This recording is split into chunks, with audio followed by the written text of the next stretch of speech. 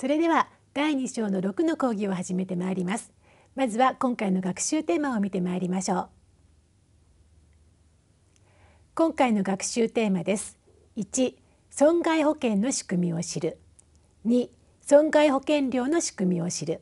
3、火災保険を知る。4、地震保険を知るとなっております。それでは講義に入ってまいりましょう。今回は損害保険について見てまいります。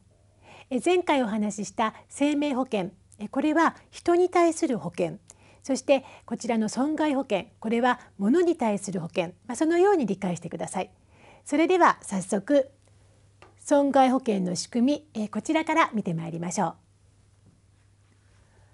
まず損害保険とはですね、偶然の事故や災害などで生じた損害を保証する保険です。偶然の事故、そして災害などで生じた損害を保証する保険です。大事なところは実損払いということです。実損払い。実損払いというのは、実際に損失を負った金額、その金額に対して保証する。これを実損払いというふうに言っております。実損額を補填するということになってきます。これが生命保険との大きな違いですね。生命保険はご自分で好きな額っていうんでしょうかね、額を設定することができましたけれども、損害保険は実損払いであるということになります。次には損害保険料の仕組みについて見てまいりましょう。損害保険料の仕組み、対数の法則、それから収支相当の原則、そして利得禁止の原則とあります。こちら3つありますけれども、最初の2つ、対数の法則、それから収支相当の原則、これはどこかで見たこと聞いたことがありますよね。生命保険のところと同じことをお話ししました。対数の法則、と収支相当の原則、これによって生命保険料も決まってくるということでした。覚えていらっしゃいますでしょうか。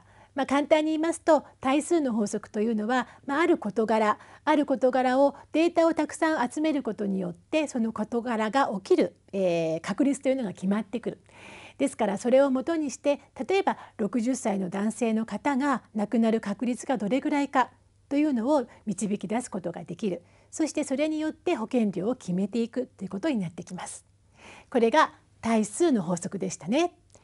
それから収支相当、これの原則です。これは何だったでしょうか。これは収支ですから、皆様から集めた保険料と、それから皆様に支払う保険金、これが同じでなければいけない。これが収支相当の原則というものです。今回は利得禁止の原則というのがプラスされました。これは損害保険、これならではの原則なんですけれども、利得禁止ですから、保険料を、保険金をもらうときに、そこによって利益を得てはいけないということですね。